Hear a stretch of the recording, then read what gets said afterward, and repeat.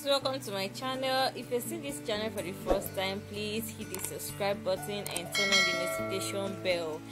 So today I'm going to be showing you the Cenotaph in Lokoja, Kogi State, Nigeria. This cenotaph was built in memory of the Nigerian soldiers who fought during the World War. So I'm going to show you what it looks like and the interior of the cenotaph and what exactly it looks like.